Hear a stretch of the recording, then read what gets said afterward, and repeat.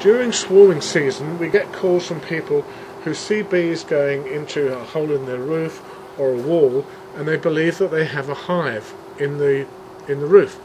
And this is often not the case. When bees swarm, they cluster in a tree or some such place nearby, and they send out scouts which are looking for a new location. And the bees you see here are doing exactly that.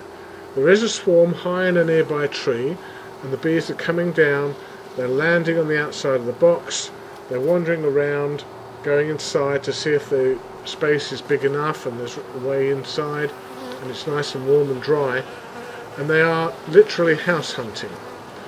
The behaviour which you see here is very different to the behaviour of a hive once the bees have already moved in. Here they are much more casual than one which has moved in. Now once they are all inside, because they have to start building combs from scratch, they need to collect a lot of pollen and nectar and produce wax, and the queen has to start laying eggs, and there's lots of work to do. I always liken it to somebody who perhaps has bought a house and they're renovating, because that's pretty much what they are doing.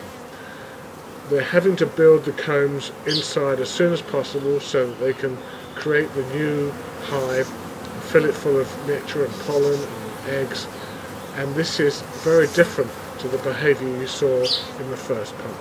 The difference is very marked.